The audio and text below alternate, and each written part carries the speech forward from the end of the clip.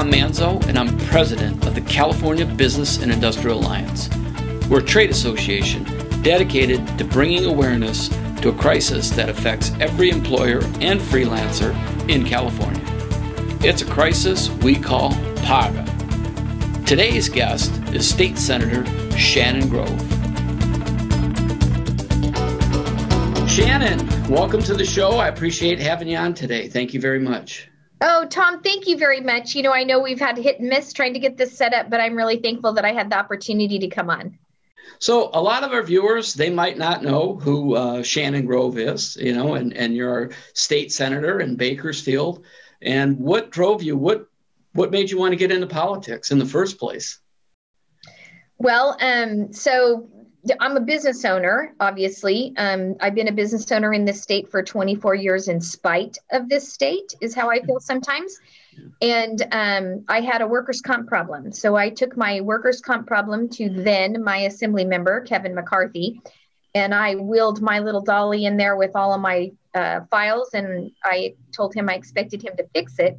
So we actually worked on a piece of legislation on workers' comp when Kevin was in the assembly. And a few months after that, he kept inviting me to these events and going to these, places. Congressman Bill Thomas retired. Kevin took a position in Congress, which created an opening in the assembly. Senator Fuller got elected to office, and they still continued inviting me to these events. And I didn't know I was being wooed into politics. And then when Senator Fuller, then Assembly Member Fuller, ran for state senate, it created an opening in the assembly. And Kevin asked me to run for that assembly seat, kind of like I've asked you to run for an assembly seat, or Anna, right, to run for an assembly seat. And so I ran for the assembly seat, and I ran against an incumbent person that had been on a local school board and held local elected office. And we won by 78% of the vote. So not bad. I served 6 years in the state assembly. I was really done with politics. Obviously, I took 2 years off, and my husband and I thought, wow, thank God that time period in our life is over. But a lot of people had talked to me about running for the Senate seat. So we opened an account to run for Senate, and we had an event. We had a tremendous groundswell of support in the district. So here I am, the senator for the 16th Senate District, which has Tulare, Kern, and San Bernardino counties. And then I got elected as the Senate Republican leader a few weeks after I got elected to the Senate. I'm the first female veteran that's ever served in the California State Legislature at all, and then in both houses and in leadership. And I'm a business owner, and I was hit with a PAGA lawsuit and workers' comp and all the ridiculous things that we face every day just to give somebody a job and an opportunity to provide for their family and treat them with respect and dignity. It's almost impossible in this state. So that's kind of what got me into politics. All right. Well, thank you for your service. So your business, what actually was your business doing, and what was that PAGA lawsuit all about? So I am an employment service provider, and we have clients that we give people an opportunity to get a full-time job. It lets people work 90 days on our payroll, and then they go on to get hired on so that the client company can, make sure they're going to be a good employee and make sure that they didn't, do something wrong on the interview and that they are who they say they are. And so we had the opportunity to give people a job. And my evil, horrible, awful PAGA thing that I did is we pay every week. Every Friday, my employees for 25 years have received a paycheck. And I have never, ever, ever missed a pay period. I've never, if there's an error on someone's check, we immediately fix it. Like if someone's time didn't get turned in, we immediately take care of that. Everybody's always been paid on time, always been paid the right amount of money. And my horrible thing that I did as an employer in this state for 25 years is on my paycheck stubs, I say week ending 7/1, week ending 7/8. So I have the week ending date. And the law under Labor Code Section 226 requires you to have inclusive dates. So it's 7/1 to 7/8 instead of week ending dates. And that cost me over $1 million Wow. just in the settlement piece and the attorney's fees. It cost us, we had to shut down 3 offices. We sold equipment, we sold vehicles. We laid off staff. We reduced staff. We reduced people's salaries, wages. I quit taking a paycheck. It was detrimental to this business. Yeah, that's terrible. Yeah, it's because I had week ending date on my paycheck stub, and the law requires you to have inclusive dates. Well, that's kind of how we first met. Is I was running a manufacturing company in Southern California, and our big violation was late lunches because we had a flexible work schedule, even though nobody ever complained about the late lunches. And when I say late lunches, it means anything past 5 hours. So some of them were 5.5, some of them were 6 hours. And everybody got their lunch. Where some of them are when, we used to be able to let our employees, hey, I'm going to skip my lunch and leave 45 minutes early, Sure. or an hour early so I can go watch my kid play softball, or hey, I'm going to do this. So I schedule my, hair appointment at the end of the day or whatever. And you're not allowed to be nice to employees anymore. No, and we even had a safety incentive program, and I thought it wasn't really, the dollar amount, more the fun amount, and that ended up being off, and we were off by pennies. And between the late lunches and the safety incentives, cost the company $1 million. And that's how I met. That's how I met you, Shannon. I reached out to you. And you did. You saw a video you were for a long time, I referred to you as the crazy guy that tracked me down on Facebook. You saw a video I did on PAGA, and you called me and reached out on Facebook, and we connected. And I went down to Pacoima, and I visited Timely, and I talked to your employees, and not just your employees that are on executive staff. I mean, I went out on the floor. You took me, you introduced me to people.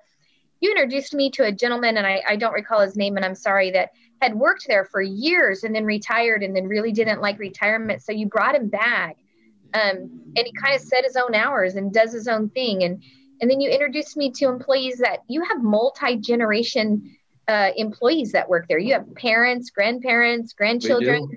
And that cousins, was nephews. Late lunch. They kind of started at an early shift or a midday shift, and they all wanted to eat lunch together. So somebody took a little bit of an early lunch, somebody took a little bit of a late lunch, and that caused a problem. And it's just outrageous how PAGA attorneys just distort, the goodness that employers have with their employees.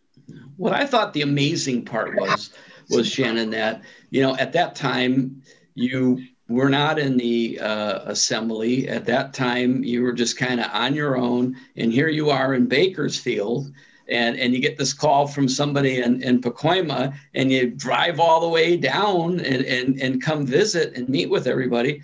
And really, that's when we kind of established a friendship. And I think we've been friends ever since. So, and I appreciate that. Thank you very much. You were at our first CABIA Trade Association meeting before we were even a trade association. So thank you. I appreciate that friendship, Tom. And I ran across a lot of people in this state that are upset about PAGA, the way employers are treated.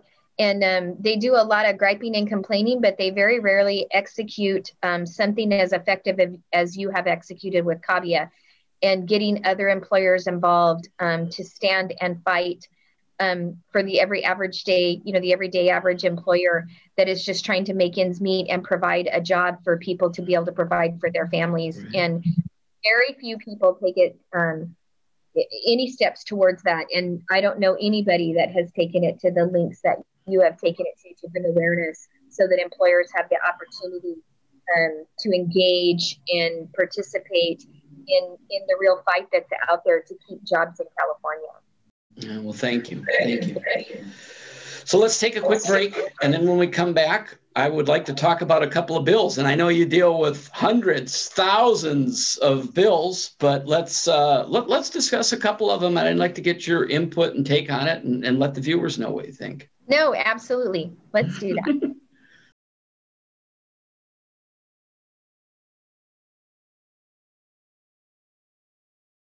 The Office of Management and Budget in Washington, that's responsible for the budget, putting the budget together, cannot even tell you how many boards, commissions, agencies, bureaus, and departments there are in the federal government. Yeah. But all of them can pass regulations, and those regulations have the force of law. And the difference is, when you break the law, you're innocent until proven guilty. When you break a regulation, the fellow that charges you with breaking the regulation, you're guilty. Right. And if you want to take him to court and prove you're innocent, that's up to you. PAGA is an unprecedented transfer of power. And let me just focus on that. Unprecedented. There isn't a law like it in any other state. The federal government of the United States does not have a law like PAGA. In drafting this complaint, we got down to the nuts and bolts of what the legislature did in 2004 when they drafted this law. What was most shocking, the legislature understood every one of these issues that's raised in this complaint in 2004. Rather than do their job and focus on what a proper delegation of power would be, where the state retains the control, the legislature decided to give the plaintiffs' bar and their clients unfettered state authority to go after every business in the state of California. What happened at Timely with PAGA is, the whole atmosphere within the company, it's changed completely. I could tell that everybody feels it, from not being able to enjoy our flexible work schedules, where people used to take their breaks with other family members, which now they can't because maybe they have different positions and, different hours that they come in at. So they have to take their lunch breaks and their regular breaks at different times. We used to get safety bonuses. We used to get Christmas bonuses, which, we can no longer get due to these lawsuits. PAGA is all about helping attorneys and not the employees, and that definitely needs to change. Guess who got a PAGA notice this week? Tom Steyer, 2020 Incorporated. Now, Tom Steyer is the co-chairman of the Governor's Economic Advisory Council. If he's anything like the rest of us, he won't have time for frivolous things like coronavirus or restarting the economic engine of California. He'll be too busy, drowning in paperwork, tied up in red tape, and melting under the weight of his own guilt. You see, under the Private Attorneys General Act, an employer is guilty until proven guilty. Welcome to the upside-down world of California labor law, Mr. Steyer. Give Sacramento our love, won't you?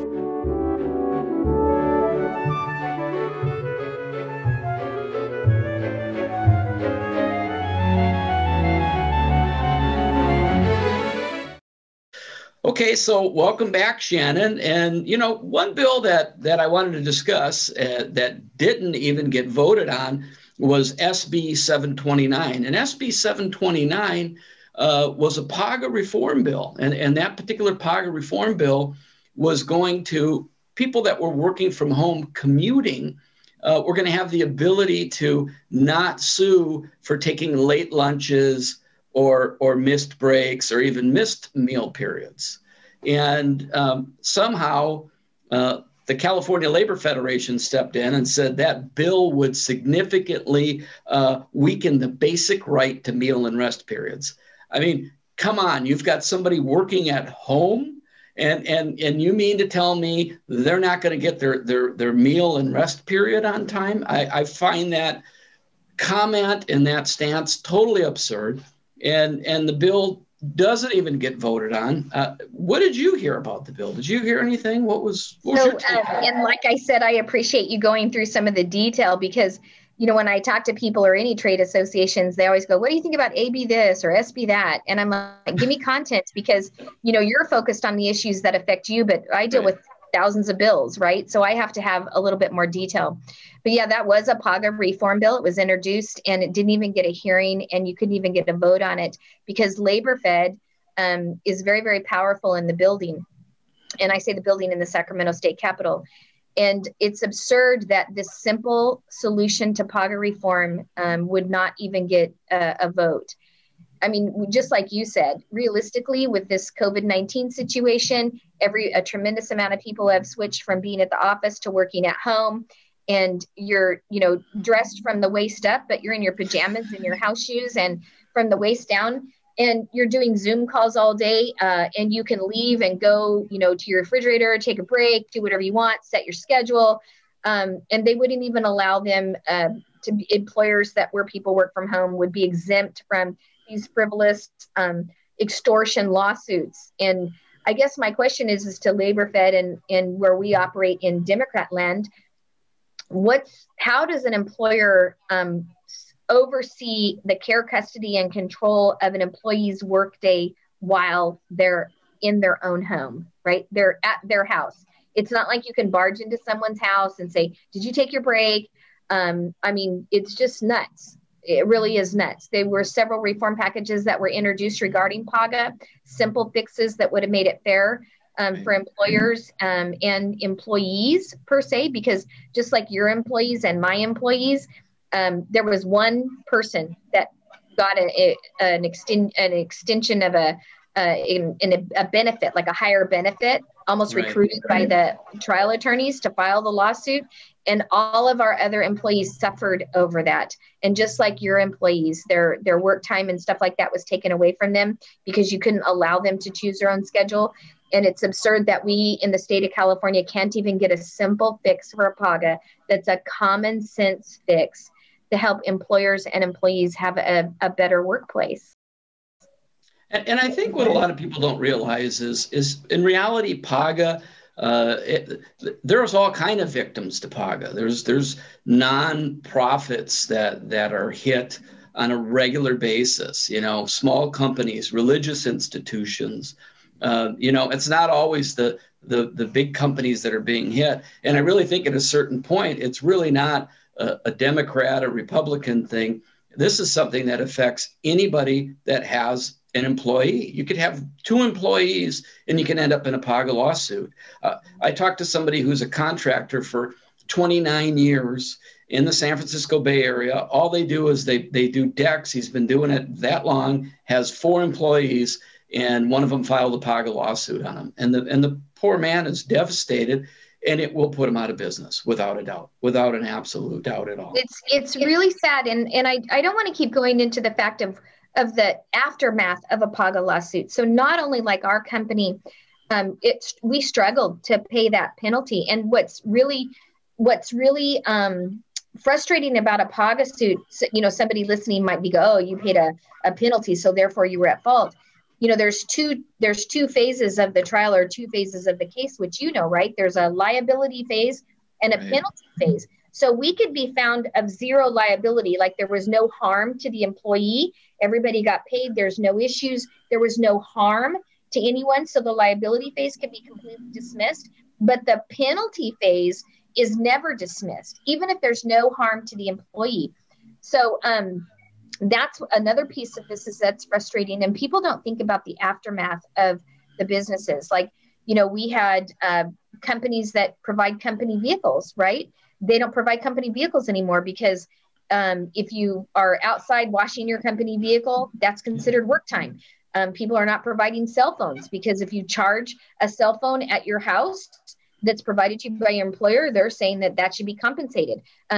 All of these ridiculous things that these attorneys are throwing at the wall and it's being allowed to stick is harming the work environment, the employee, their families, and the employer, because it's just not a good environment to be in a job creator in the state of California and deal with a PAGA situation. Yeah, absolutely. So let's just talk really briefly about AB5. What a disaster this whole law has been from start to finish. I mean, a law that I think was created just to try to unionize the large employers, the Ubers, the Lyfts, the big trucking companies. And it backfired because of Prop 22. But we still have a lot of people that are, independent contractors who aren't going to be able to function. And it's a mess. AB5 is a total mess. Do you think that there's any chance at all that they're going to repeal it after it's been shaken down and stripped down so much? But what are your thoughts on AB5? So I agree with you completely that AB5 is a disaster, a complete disaster. And the Democrats in the building, and I'm not trying to be partisan, it was obviously passed by a Democrat legislator, Lorena Gonzalez, down in San Diego area, signed by a Democrat governor. Complete opposition from every Republican in the building, both on the assembly side and one member which is no longer in office because of that vote. That vote. So it wasn't supported by Republicans. And I'm not trying to be partisan. I'm just trying to say that we are so outnumbered in that building that if there's not going to be a repeal process, there really isn't. When you look at the state Senate seats, right, we have 9 members and there's 40 state senators in the state of California. So you have 9 members fighting to allow people to have worker freedom. And then you have 1 vacancy and 30 members fighting to take worker freedom away from workers. And so you have to have 21 to pass a repeal, and we just don't have the votes. Yeah. So that's the frustrating piece. But I can tell you that even my colleagues on the other side of the aisle really know that AB5 is a complete disaster because they've had the same complaints that we get. There was such a side effect passing AB5 after, the intent was to go after the Ubers, the Lyfts, the DoorDashes, the Instacarts, and those places to unionize them. But what they didn't see was actors, phlebotomists, doctors, real estate agents, insurance agents, almost every industry. So then they had to start doing carve-outs because, oh yeah, we didn't mean it for doctors, or we didn't mean it for anesthesiologists, or we didn't mean it for insurance agents or brokers. So they had to do all these carve-outs, which created confusion. So you're either in the bill and under the rule of AB5, you're carved out of the bill because you obviously anteed up and hired a lobbyist to get you out of it. So small actors, musicians, think about a wedding, your wedding coordinator, just take a wedding, your wedding coordinator or your caterer or the musician, the quartet, right? The 3 people that come and play the violin while people are walking into your reception or whatever the case may be. You would just write a check to them, so at the, so that they provide services to your wedding, but you're not allowed to do that anymore. And then the bill with the carve-outs created a tremendous amount of confusion. And then to have the private right of action attached to it, which creates a PAGA lawsuit, people were so confused. They didn't know if they were an independent contractor. They weren't an independent contractor. Why can't they do that? They had to start their own business, but then AB5 said you had to have more than 1 client. Well, every small business that starts always starts with one client, right? So then you're in violation of the law. It just created great confusion, and the Democrats even knew that. So they came back and tried to do some cleanup legislation. We introduced a repeal and several exceptions for more carve-outs, and then they came back. They killed all of our bills, but they did come back and do some cleanup legislation last cycle, and I anticipate there'll be more cleanup legislation this cycle. But we just don't have the numbers to do a real fix to AB5, which is a disaster. Yeah. When we ran our ad about Lorena Gonzalez after she decided to taunt Elon Musk, and I see that worked out well because Mr. Musk has now moved to Texas and a factory to Texas when we could have had those jobs and that expansion of growth here. I actually got some calls from some folks that were interpreters, and they were interpreters that were independent contractors for the military, and they would deal with folks in Afghanistan and Iraq. So they're saying, hey, we might not even have a job, and they don't know what to do. And it just shows you how short-sighted and blind on some of these laws that are attempted to be passed or that get passed. And it's really, really unfortunate, and it has to somehow stop. There has to be some kind of a happy medium. And when you look at Prop 22, I mean, how many millions of dollars did they spend to get a carve out just for them? Does everybody have to go to ballot initiatives and spend that kind of money to get something that's common sense? I don't know. What do you think? Yeah, it is. No, you're exactly right. There was over $60 million that was spent on the Proposition 22, and you have to have a lot of money to be able to get out of out of a situation like AB5, which is just unfair, completely unfair.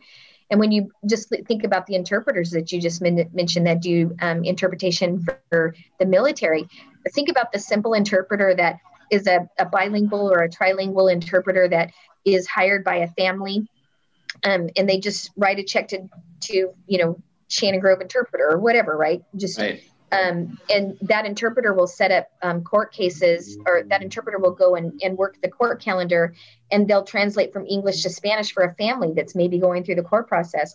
Now that family has to start a business.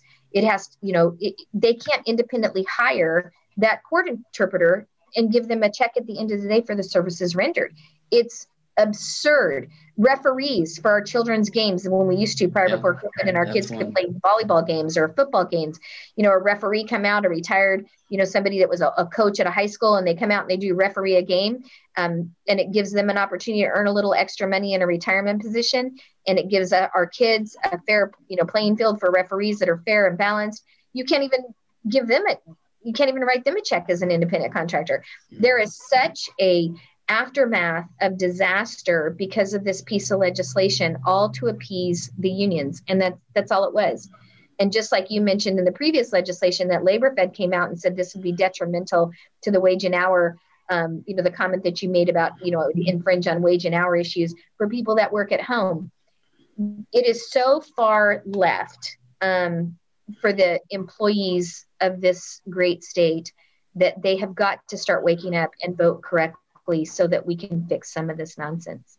Oh, I agree. Do you see anything in 2021 that any kind of PAGA reform? Do you think there's any chance of this happening legislatively? So I can tell you that all Republicans want PAGA reform, and there are Democrats that also want PAGA reform. But we have a very powerful appropriations chair on the Assembly side who happens to be the author of AB 5. And she has made it very, very clear in almost the way that, if not the way that she spoke about Elon Musk publicly on her Twitter account. She has made it very clear that she is the only one who will do any type of reform if any reform does get done. So even her Democrat colleagues are not willing to bring forth PAGA reform bills because she's so powerful in the Appropriations Committee. And she's backed by, the California Labor Federation. She's part of their 100% club, votes 100% of the time for all of their issues.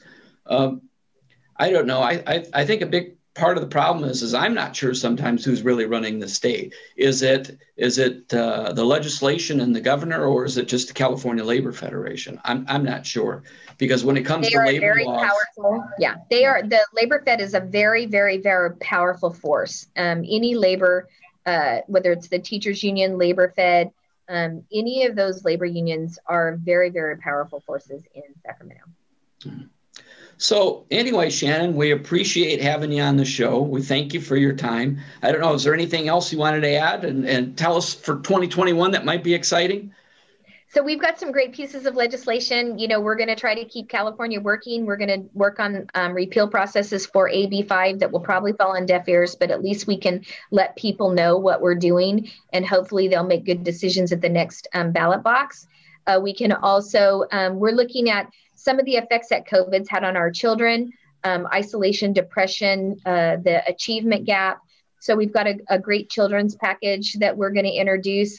And so, and there's still hope. I mean, there's hope because there's people like you, Tom, that have engaged above and beyond to organize people.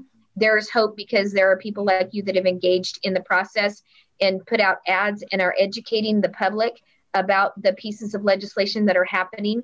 Because, our traditional media is like, the legislature. Well, it's really not the legislature. It's like the left-leaning Democrats that are doing this to our state. And so we appreciate everything that you're doing to make sure that there's, education, good education is going on, not just to business owners, but to the employees and everybody. I mean, you guys take out full-page ads in major newspapers.